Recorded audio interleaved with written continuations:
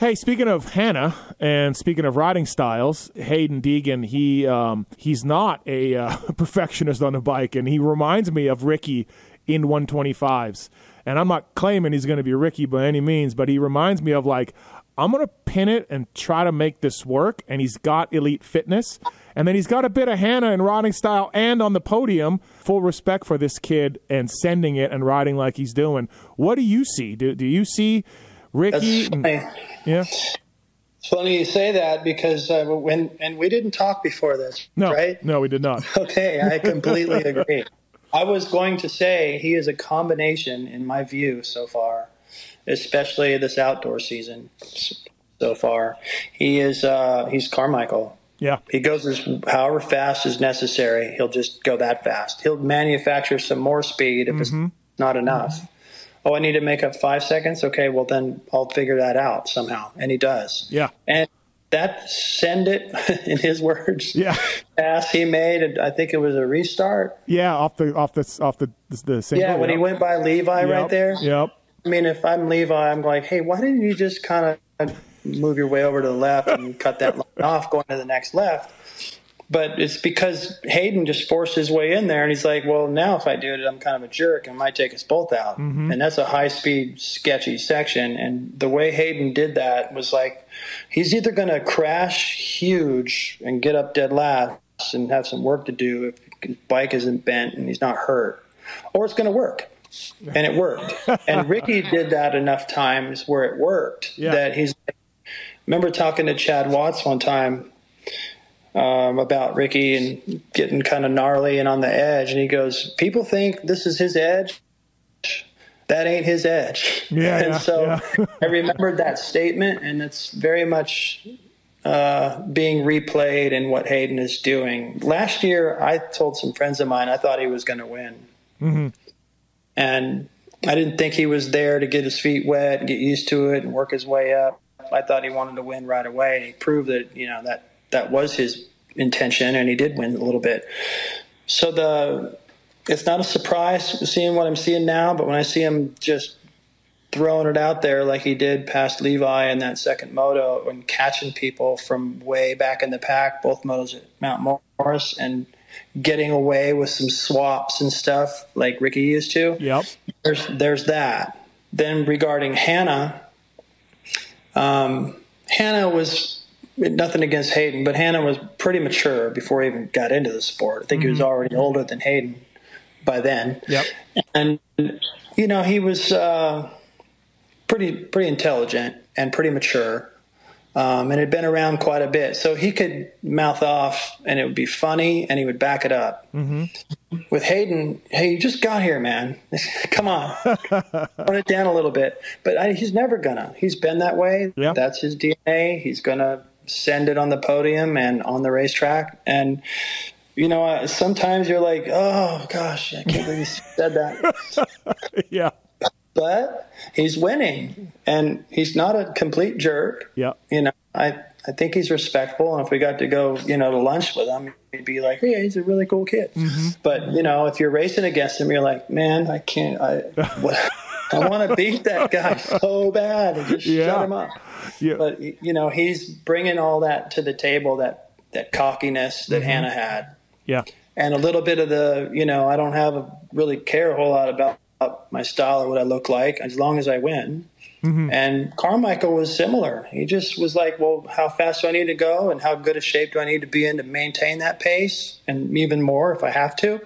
And so he seems to have done all his homework, and his dad was sharp to take him around to a lot of different tracks and places and let him ride with Tomac, test with the Yamaha guys, and really get a head start. And, I could look at that. Well, he's had everything handed to him. So did I. Yeah. Same exact thing. Yeah. Right? I didn't, that Gary wasn't my real dad. He didn't come out of my mom on a 125 or, I had to work for it, but it was a lot of stuff was prepared for me the same way. I can very much relate. And so, but I had to execute and make it happen. Yeah. And there's a lot of pressure that comes with that, and that's tough to deal with. But if you can deal with it, then this is the result you're going to get. I can, speak from experience. It was gnarly. It was a lot handed to me, and I knew that if I didn't do it, it was going to feel really bad for the rest of my life. Really, huh? You did have that feeling, a sense of that? Oh, yeah. If I didn't make that happen, then my family, my real dad, Terry Martin, he kind of let me go at a point in time where things were rough, and figured I'd be in good hands, of course, with my mom. And he knew about Gary some, and he knew that what I liked to do. And he thought, okay, well, for a time, let's go ahead and let that ride. And when I got old enough to recognize that sacrifice and how much that Gary, he didn't necessarily need some new kid in his life and privacy and what, he didn't ask for that. But he saw my desire, my excitement, and the thrill of everything, and I think he got a kick out of, coaching me along, and I was coachable. But I still had to make it happen. And there were times in 79, 80, at the end of Bultaco and the beginning of Kawasaki, where I had some doubts. And he had a couple of good chats with me, not on my case, but going, look, it's all right there. Don't worry about beating that guy, and you're clear back here. That guy's about ready to retire, and so's that guy and that guy. You just keep doing what you're doing and improving, and you're going to be up there at the top pretty soon, and you'll be equipped a little bit better to be able to hang there and feel like that's where you belong. And it worked. And so I think Brian has done a good job with Hayden in a similar way, but Hayden still had to do it. Oh, yeah. And for that, I'm real impressed. You can hand somebody a lot of stuff, but all that is potential. Dude, look at his fitness. That doesn't get given to you. That's work. Potential. I heard Bill Parcells, I think, football coach, say potential is nothing. Execution is everything. Oh, yeah. And that's what Hayden's doing. And, I got to just applaud him.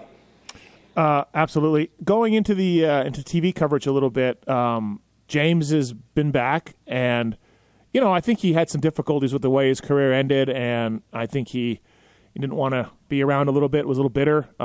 We've talked a few times, him and I, but it's great to have him back in the sport. You called a lot of his races. I don't know how many interactions you actually had with him when you were in the booth. I think he does a great job. I'm very surprised how all in he is. But we're better off for it. And obviously Wygan, I mean, we can just make fun of Weege if you want, but what's your take on James? I think he does a good job. Yep.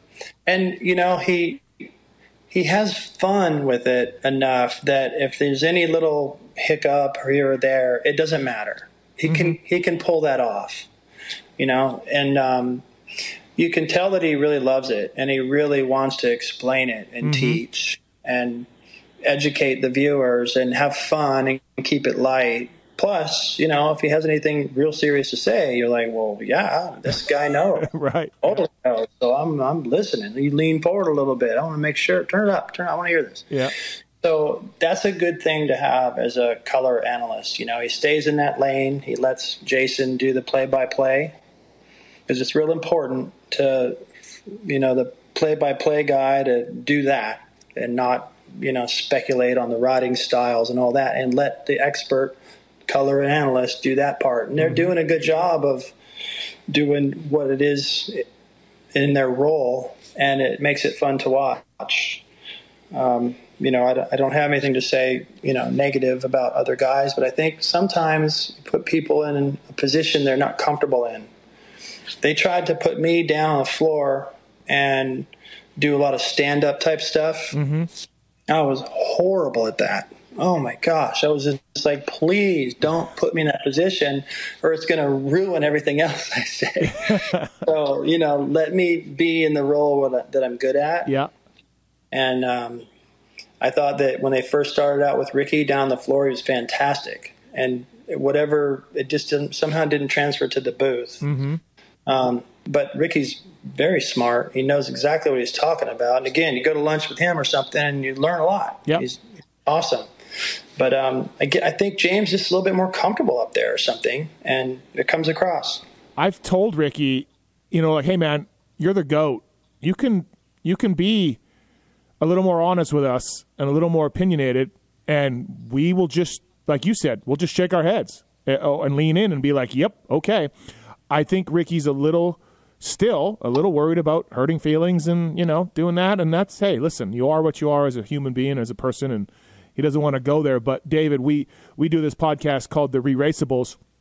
You've been on it, I think, before, where we watch old races, myself, Wygan, and Seth Rarick, and then we watch old races, talk about them, laugh at some of the things that go on and compared to today's, and then we get somebody involved in the race to call in and tell us a little bit about it. And obviously, we've been watching a lot of you and Art, and you were not scared. At the time, watching you, I was more of a mechanic then. Maybe I wasn't as involved or whatever.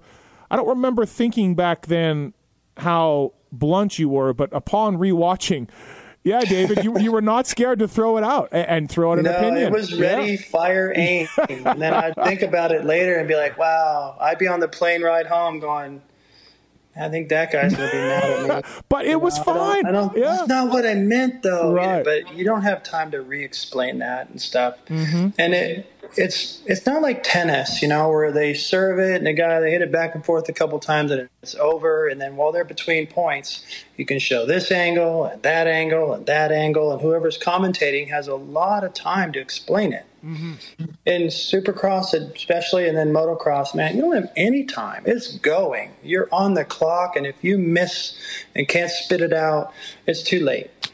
Yeah. And there could be times as an analyst, I'm sure Ricky and James and Grant, Langston, and they've all experienced this, where there's something you really want to talk about, and you're like, God, you just want to dump the clutch and start talking.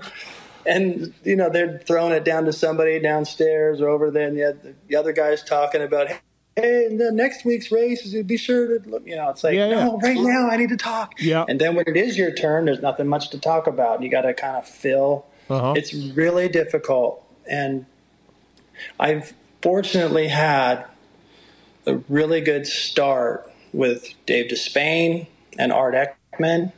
And then, I was fortunate enough to just kind of get tossed in and have that kind of experience right off the bat to guide me and to explain, like, hey, that thing, that's great, more of that. And that, no, don't, don't be doing that too much, because that you're going to lose people and this and that. And so they gave me good direction, and then I got to work with, like, Paul Page and Bob Varsha and Terry Gannon and Todd Harris and a bunch. And so I had a lot to pull from to learn how to deliver that. And I don't think I really even did very good at it until like almost 2000 and somewhere in there. I felt like, man, this is starting to fire on all cylinders where I'm comfortable in this role. I always hated the on-camera stuff. I was nervous. But, man, if you got a race going on in front of me and you're asking me my opinion in places, and I got a little room to talk, I have no problem with that. And with James, the interaction that we had, remember one time Davey Coombs was like, hey, let's have a contest. We're in the Kawasaki pits. Okay. It was Anaheim or something. And he goes, hey, like a trivia thing, and he's throwing out these questions. And then I think he turned it over to James, and James is just putting me on the spot, like, okay, who won the second moto at Budds Creek in 1997 or 4? And I'm like, I have no idea. I don't know. I can't remember that. I kind of wasn't paying attention to it around the times he was asking me either. Yeah. So I have that as an excuse. But he knows.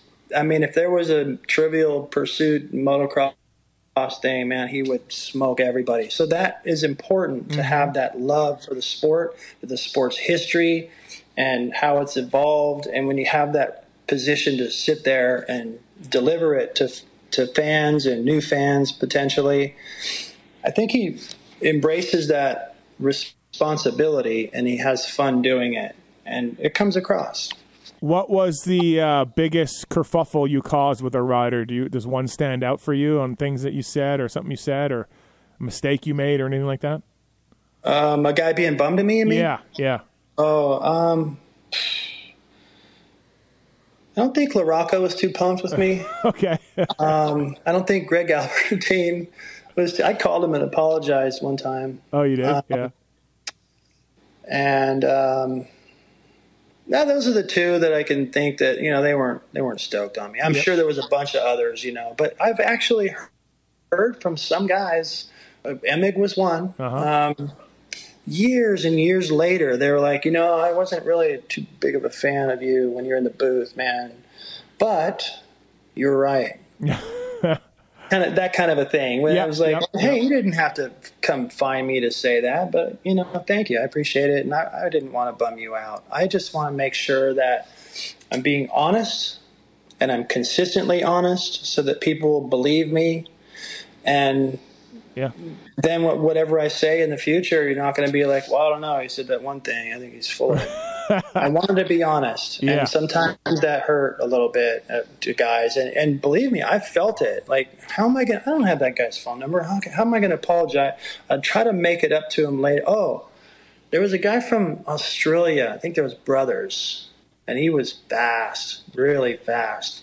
And I can't think of his name. Okay. And I said something about him at Steel City, and he was not stoked at all. Just really kind of bummed. And I told him, I'll make it up to you. And then there was some big presentation thing at Oakley headquarters one time, and they're sitting in that big amphitheater, and I made it up to him right there. Like, I didn't like to bum guys out. That wasn't my motive. It was to be honest. Yep. And for core fans to go like, okay, I believe him, so I'm going to listen. I might not agree, but he's making an interesting point. We'll see how that plays out. And that's something that Art taught me. He goes, if you can make a prediction and tell us what you think is going to happen and stay ahead of us, don't worry if you're not right. Sometimes you might, miss it and you're not right. But that's okay, because you're not afraid to jump out there and say something. And that gets people to tune in a little bit. And, I just had real good direction right off the bat. And I think James is a really good student of things and of the sport, obviously. And so he's picked that up without maybe having all the direction that I did. Yeah. I think you're right. And passion shows, right? I think it really does show. Yes. Speaking of Art, we lost Art Eckman a little while back. Your partner for a long time. Really funny to read the obits of his history and how he wasn't really a motocross guy, and then fell into the sport, and then became to love it. And really, like, when you scroll through Instagram, David, I don't know how much you do that, but there's so much of you and Art and being like, this is the best era of the sport. And it was you two bringing it, bringing the voices, and Davey down in the pits. And so, a little bit about Art, if you don't mind.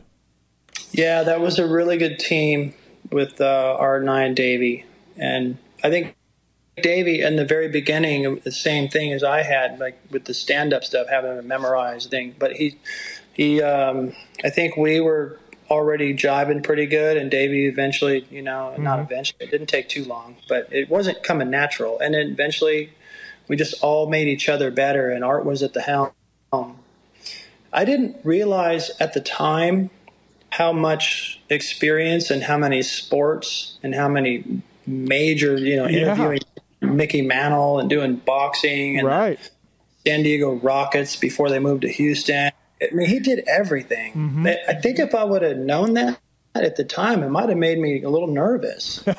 But I didn't know all that. And so I hopefully it wasn't in a condescending way, but I was like, I'm the one that kind of knows what's going on here. So you do your thing and then just trust me and I'm going to do mine.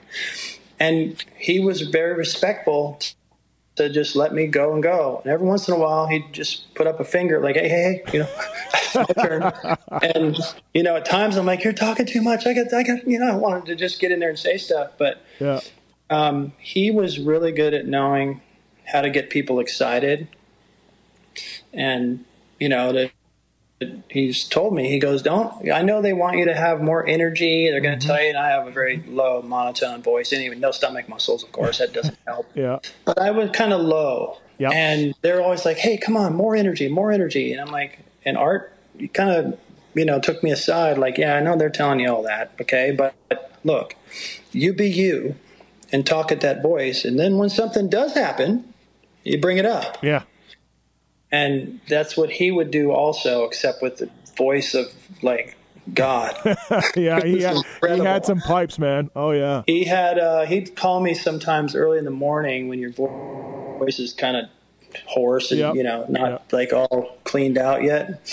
And man, it was the deepest, most incredible sounding voice. Like, hey, partner, you want to meet for breakfast here in about 15? Yeah. And it was like unbelievable, the voice. And he knew exactly how to use it. Yeah. He had a funny story about everything. And he's 20 years ahead of me. Yeah. So I always looked at him as like the beacon of, this is what can be done. This is how much you can go and look and research and learn and visit and experience life. I got 20 more years ahead of me at least, where look at all that there is out there, because we didn't go to a city that he didn't have mapped out and figured out the best food and the best band and the best place to go to look and take a photo. Yeah. He was really, really fun to be around and really good at bringing out the best in me, and occasionally give me a little talking to in the rent-a-car on the way to the track, going, partner, I know you're going to want to, go off about this, but I think you need to maybe hold back on that. Oh, really, huh? Yeah, yeah. Okay. Oh, yeah. Couple TV meetings, too, where I was getting kind of grouchy towards the end. And he'd be like, hey, partner, okay, if you got a complaint, you better have a solution or a good idea. Yep. Otherwise, I don't care how good of an idea or complaint you have. If you don't have some sort of a solution or a fix, then just zip it, And, man, okay. And I remember that, to this day. Like, don't just talk when you're mad, and don't just spout off about what you don't like. Uh-huh. Have a reason and a fix. Otherwise, just, be quiet. Interesting. I looked at him almost like a dad. Yeah. He was, I was really fortunate to have become, a team with him, but also to learn so much from him on a whole different level. Where we hung out a little bit was the World Supercrosses we did in Switzerland and Arnhem. Remember, Yamaha was like the only team that did them, and you guys were over there. Yeah. And he hung out a lot, Art did, around us, and had a few drinks at couple hotel bars with him, and really, really neat to talk to him, Every once in a while, man, he would just go into like kind of the anchor man thing a little bit, right? Yeah, for sure. It was just hilarious, and he would hold court, and I'd come in sometimes from, whatever it was I was doing, and I'd look over in the bar and the lobby, little restaurant thing, and man, there'd just be a big group of people over there laughing. Like, what's going on? Oh, it's Art. It's Art. Yeah. I miss him. I got to his wife Donna set up a trip for him to come out and visit some family and stuff, and we made time to get together at a really nice restaurant in Anaheim Hills. Oh, nice. And when he drove away, when I drove away and watched him walk back into the hotel with Donna, I cried. I was it was tough. I thought I might not see him again, and I didn't. Yeah. Wow. Yeah. You guys were great. And I don't think people realize the hours that, you and him would have spent together. It's not just get together and call the race. It's a lot. A lot. Yeah. Yep. A lot. He came to the Ironman in '98 and watched me and, investigated that whole entire island and knew everything. He had notes, and he made really? it really cool. He took a bunch of pictures, and he made me a little special scrapbook that had like my kids and my wife and my friend Todd, who helped me train for it, and did a helicopter ride, and he did everything he could do on the Big Island that I never made time to do because I was just there to race. Yeah. Wow. So it's neat to look back on that and see his perspective, because he would write something really special under the photos. He had a certain cool handwriting. And, man, a special guy. And I'm glad that we all got to be around him some.